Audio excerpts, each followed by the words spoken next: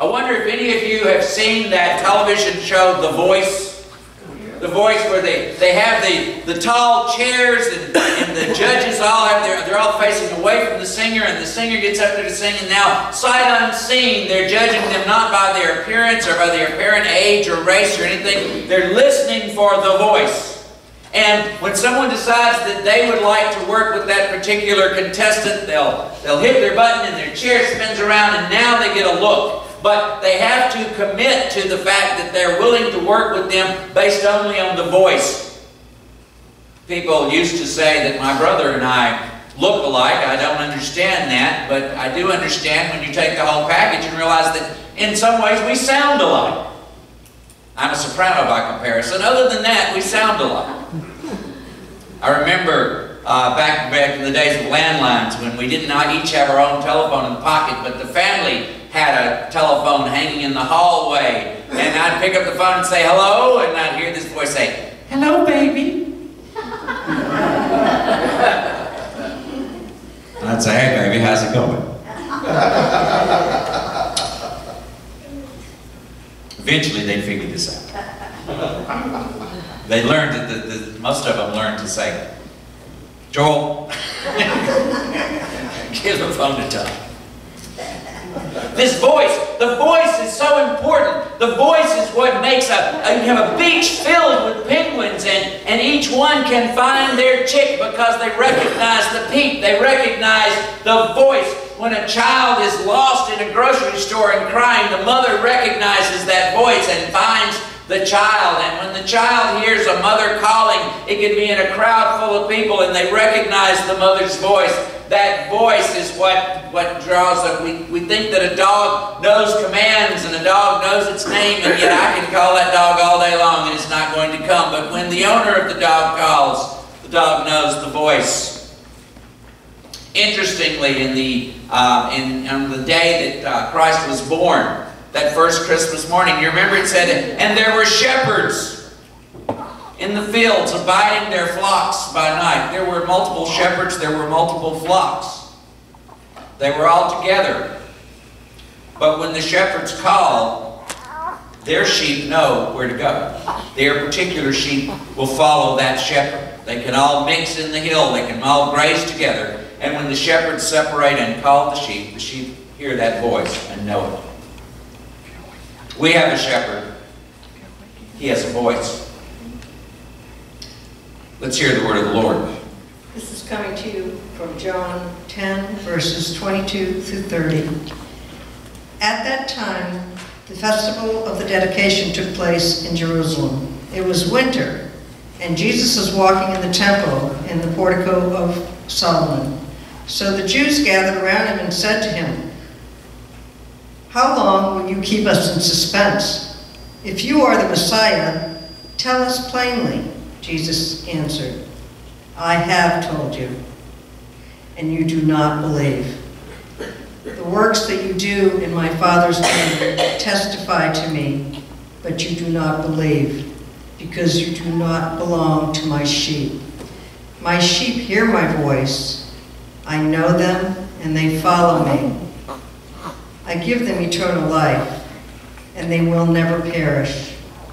No one will scratch them out of my hand. What my Father has given me is greater than all else, and no one can scratch it out of the Father's hand. The Father and I are one." There's an ebb and flow to church, and of course it's particularly pronounced here at Tropical Sands because we have so many snowbirds who they'll arrive for the winter months and they'll leave during the summer months, and so you have an ebb and flow of persons in the church. You also have generations come and generations go. Industries will rise and fall, and as they do, their populations will also migrate to where the work is. It may be here, it may be elsewhere. But there's a funny thing that happens as a church grows. As a church grows, it's almost inevitable that there will be some confusion and some conflict and some falling away. And the reason seems to be that there become so many messages start to get spoken, and so many people have something to say, and in this thing some people no longer hear the voice of Jesus at that church. It gets drowned out by other concerns. It gets drowned out by other voices. I've had people leave the church and I ask them, well, why did you go? And they say, well, we just weren't being fed. They were here, and somehow in their minds they did not hear the voice of Jesus. That's what we're all listening for. We go to various churches, and some people may hear that voice in the ceremony, some may hear it in the music, some may hear it in the preaching, or in the fellowship, or in the hospitality that is shown to them. Some may hear it in the Sunday school teacher, or in the person that greets them at the door. But everyone is hungry for that voice of Jesus. We are the sheep of His pasture, and we're looking for Him, and we're listening for that voice. We will go to the church where we hear that voice, and when we no longer hear it, we'll go somewhere else. Listening for the voice of Jesus. When Jesus said, the Father and I are one, the people listening to Him, they picked up rocks to stone Him because He was blaspheming. Why? For what of the good works that I do you stone me? And they say, not for those, but for blasphemy, for putting yourself equal with God. And He went on to say, doesn't your own Scripture say you are God's? And Scripture can't lie, so if He called those who receive the word God's, how much, why would you condemn me? Because I say that I am God's Son. I am chosen by God, who have shown you through my works, given you ample evidence that God sent me. They didn't recognize the voice of God. When Jesus said the Father and I are one, Jesus was really going out on a limb. Now, He's the only person on the planet that could ever actually say that and be completely honest. Nevertheless, by saying that my hands and my Father's hands are the same, the Father and I are one, He is putting Himself out there to say, I will represent the Word of God. I have a friend who's an agnostic. Doesn't know whether he believes or not. I can manage to pull him into the church sometimes, and he often says, you're my Jesus. Now, when somebody says to you, you're my Jesus, we shouldn't work so hard to convince them otherwise. They'll find out soon enough that we're not Jesus, and we will point, if we're doing our jobs, we will point to the true Christ, the true Jesus, the one that the Scripture testifies to. We will say, no, I'm not Jesus. That's Jesus. This is Jesus. Here's what Jesus does. But they'll still look at you and say, you're my Jesus. Because they're not hearing the Word of God direct from the voice of Jesus Christ. They're not hearing God in any spiritual sense. They're not hearing God in other places. They're looking for God. They are the sheep of His pasture. They want to hear the Word of Jesus Christ, and all they know to do is go to a preacher, go to a church, go to a self-proclaimed Christian, and say, you're my Jesus. What do you have to say? I'm listening for the Word of God. I'm listening for the voice of Jesus. And the question is, when they come to our church, when they come to your life, when they come to your workplace, when they come up to you, do they hear the voice of Jesus?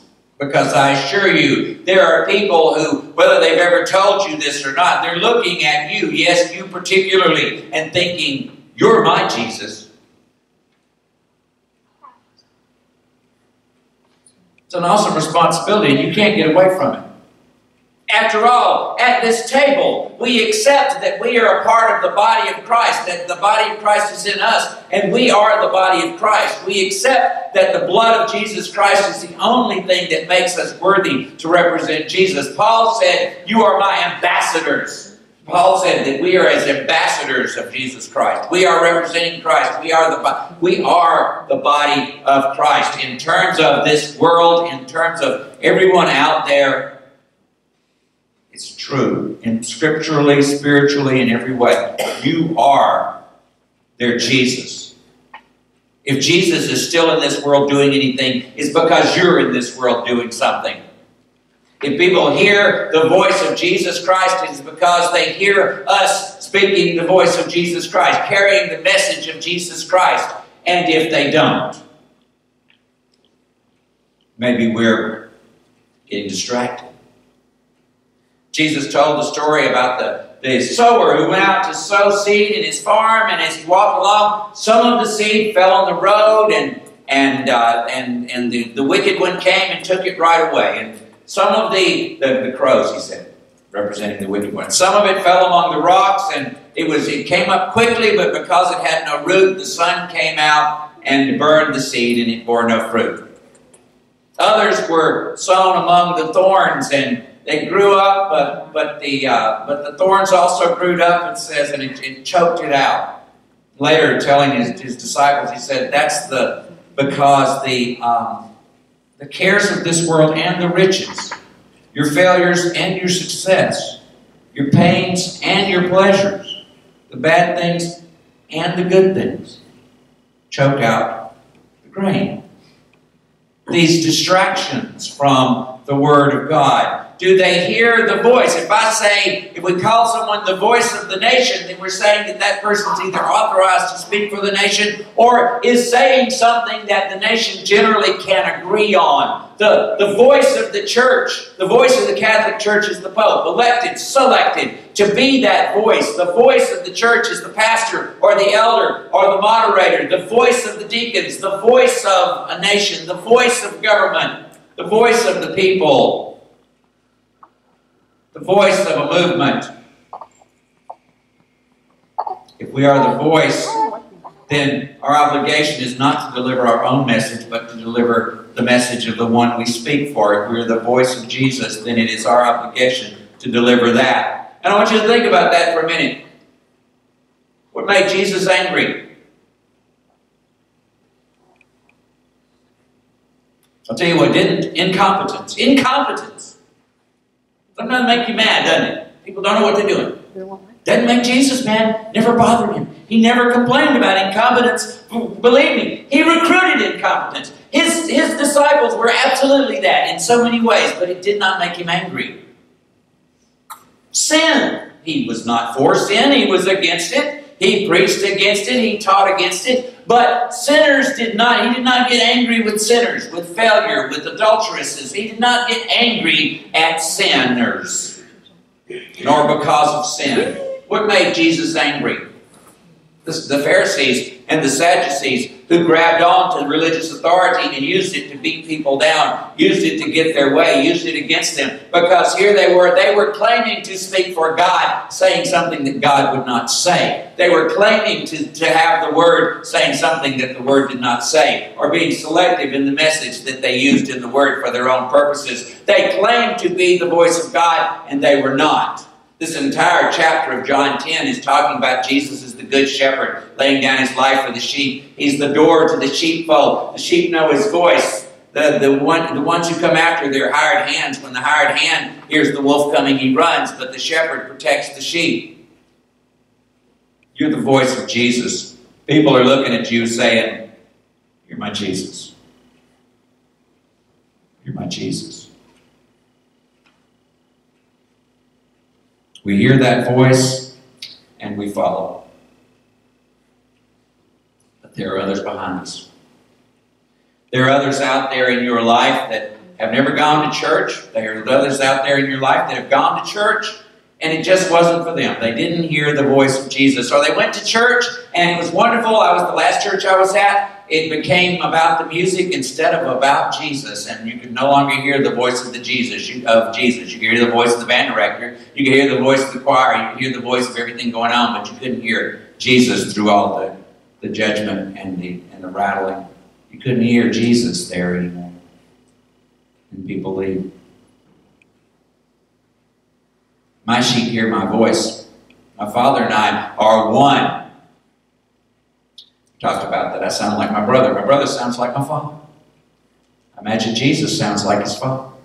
That voice, you're listening. There are people out there that are hungry for the Word of God. They are hungry to hear the right thing. I never thought it would happen, but it happens to me on a frequent basis where just the right word at just the right time can pull someone back into the church, can hold a family together, can save a life, can save a soul. Just the right word at just the right time. It's because it's the voice of Jesus. And there are so many other voices in this world. We don't have everybody's full attention. We don't have the stage all the time. We're not able to speak all the time. It's going to take every one of us, and we're still going to miss people. And there are some people that don't want to hear it. They don't want to be the sheep of Jesus. But there are so many others that want to be. They want a church. They want to hear the love of God. They want to know that they're forgiven. They need to know that they are loved. They need to know that God gave that much to bring them back into God's family. They're listening for the voice. When they hear it, they will know it. They'll hear us. Will they hear Jesus? In the name of the Father, and of the Son, and of the Holy Spirit. Let that be the voice that